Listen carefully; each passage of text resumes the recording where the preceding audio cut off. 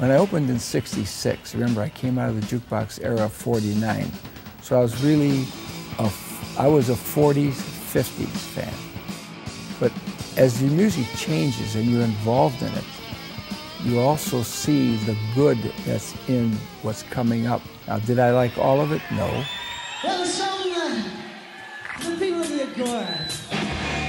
I guess I follow the philosophy, if the audience likes it, then I'm going to book it. It doesn't make any difference whether I like it or not. But you've got to get an ear for what the audience wants. And so you have to book what's popular. When the agents used to call me, I never said no. They'd give me the name of an act, I said, I'll call you back, I have to do my homework. And I would check. I would call the radio station, talk to John Gorman.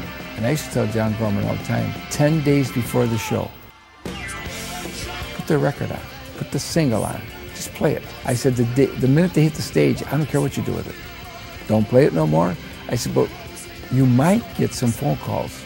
He did. He always played whatever we had at the Agora. If it was hot, he would start way before 10 days. You know, when you're playing somebody like a Springsteen or you're playing one of the other groups, he was way out in front.